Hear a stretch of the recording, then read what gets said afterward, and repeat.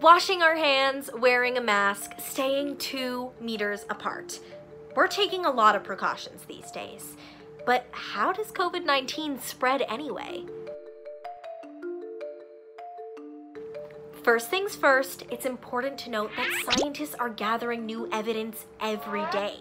We know a lot more now about COVID-19 than we did a few months ago.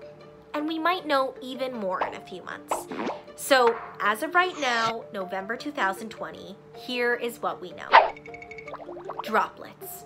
If you cough, sneeze, laugh, or even sing, tiny droplets that you can't see are expelled from your throat. They can travel as far as 2 meters.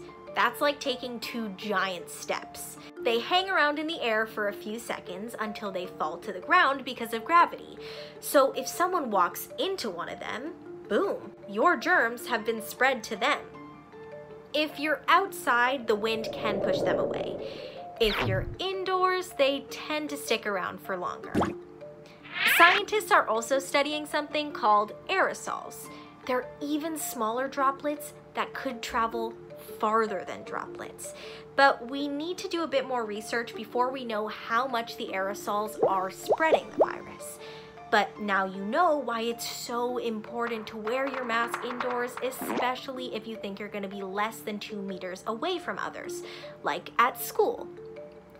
But there's more. Surfaces. If you have COVID-19 and your droplets land on a surface, they can stay there. Someone comes along, gets the germs on their hands, and then touches their mouth, nose, or eyes, they can become infected with COVID-19. That's why it's so important to wash your hands for 20 seconds and not touch your face. Do you have a question you want answered? Email us at cbckidsnews@cbc.ca. For CBC Kids News, I'm Saara Chaudry.